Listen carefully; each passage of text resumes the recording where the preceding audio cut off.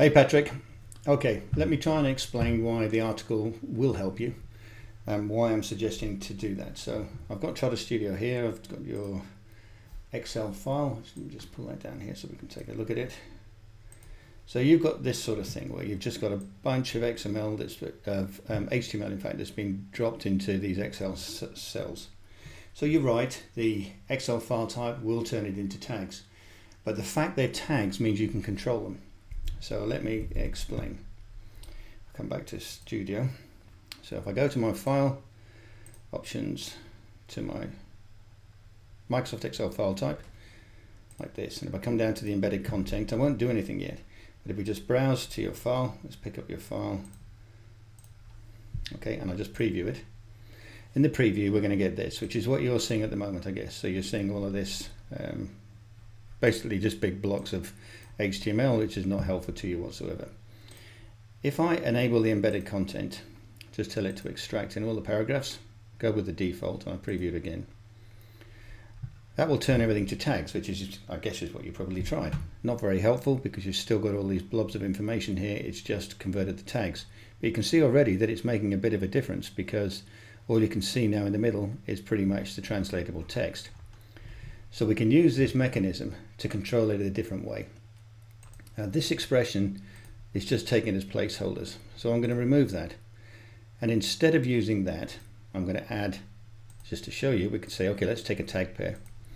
So if we just looked for everything, just treated everything as the same type of tag, and so we put an opening angle bracket, and then we say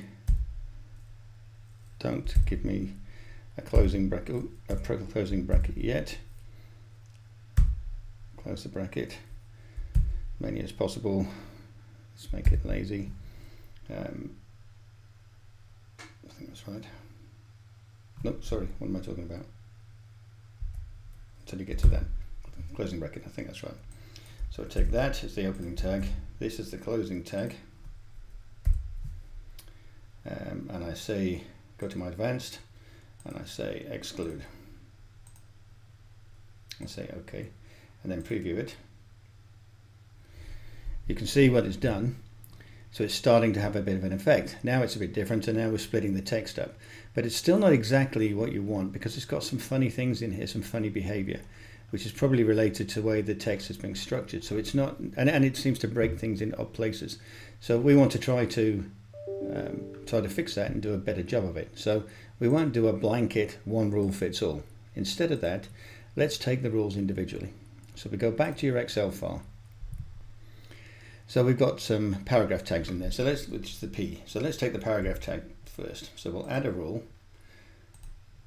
tag pair, and we'll say make this a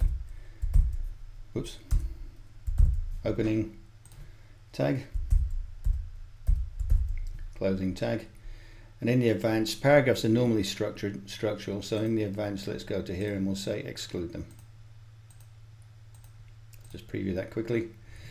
So that's going to pull this out, and it's broken it up a bit more so we can see what's going on. And you can see when it's like this, it gives you a good idea of what you need to do next because you can have a look at it. So if we were to take the span element next, that's the next one I can see here, that sentence would work if I just made that external. But if I make it external, this one won't, because here these tags are definitely internal. It'll break that sentence, and we don't want to break the sentence. So we're kind of stuck with the spam one. So with the spam, what we'll do is we'll say, okay, add a new rule, make it a tag pair,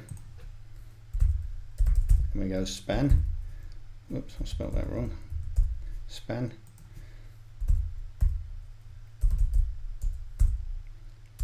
What am I typing? Span, translatable, advanced. And I'll say may exclude because it's smart enough to know that if it's internal, if the tags are internal, it shouldn't exclude them. I think that should work. So click on OK there, OK there. If it doesn't work, I'll change it. Let's just preview that. Okay, that looks pretty good. So you can see what it's done there. The span has disappeared from some of those other segments, so it's moved them outside when it made sense, and it's kept them inside when it didn't. So now we're getting better. Break tag, that seems to be, from what I can see in this example you've given me, we don't need that break tag really. I'm going to make that a a placeholder. I'll just copy that out of there because it'll be quicker. So I'll add a rule here and I'll say placeholder, break tag. Let's exclude, because from the look at it I don't need it. Preview it again. Now it's getting even better. Let's take these little EM so it's bolded, so we can actually do that too. So we can come along and we can say add. This is the advantage of doing them separately, is that you can specify how you want each one to look like. So EM,